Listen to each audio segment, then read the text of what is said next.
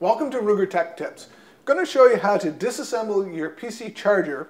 To begin with, I want to make sure that the charger is completely unloaded. So I am going to visibly and physically check my chamber to make sure there's no live ammunition in the charger, as well as the magazine, and I have no live ammunition in my work area. And I don't need my magazine, I'm going to set that to one side.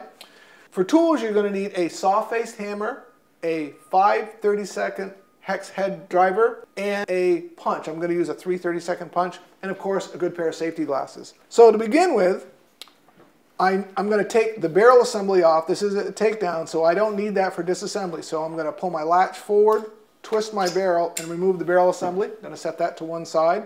I'm going to release my bolt assembly, let that go forward. So that is fully forward. And there's two screws holding the chassis in place. So the front one, I'm going to unscrew this.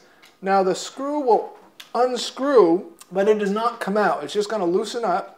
It'll stay inside the chassis, but it'll be unscrewed from the receiver. So you can feel that it's loose. If you flip this over on the top side, here we have a screw that holds the grip and the bracket. You're not going to take the grip off per se. You're going to take the bracket that's on the grip. So we're going to unscrew that.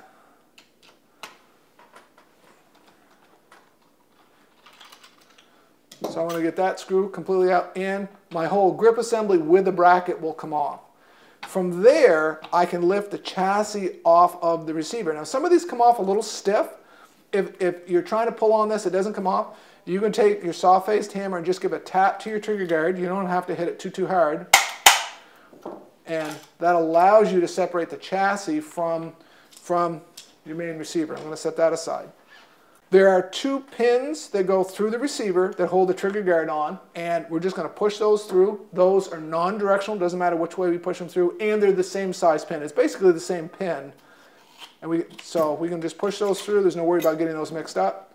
I can get the two pins out, and then my entire trigger group comes out. There is a bracket at the back of the receiver, and again, it's a 3/32 screw, hex head screw. We're going to unscrew that and remove the bracket because the bracket is in the way of taking our bolt assembly out. So we need to get the bracket out of the way in order to get our bolt assembly out of there. You need to take out your charging handle. This handle here, it's a 3/32 again. Unscrew that.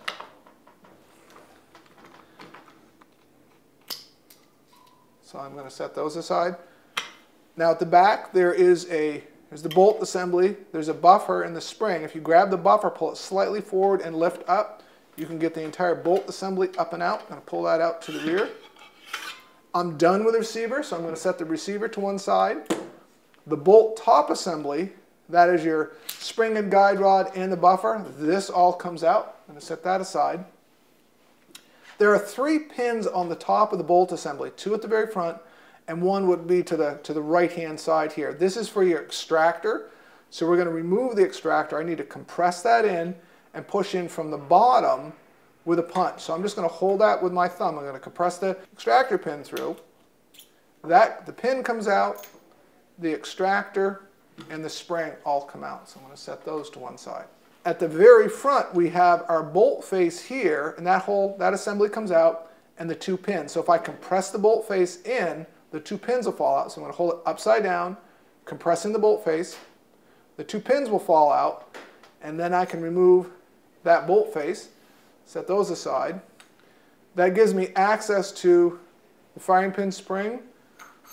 The firing pin will come out, and the firing pin goes through our dead blow weight here inside the receiver. If I turn this upside down, that just falls out under its own weight. And that is everything. That is complete disassembly on the PC charger.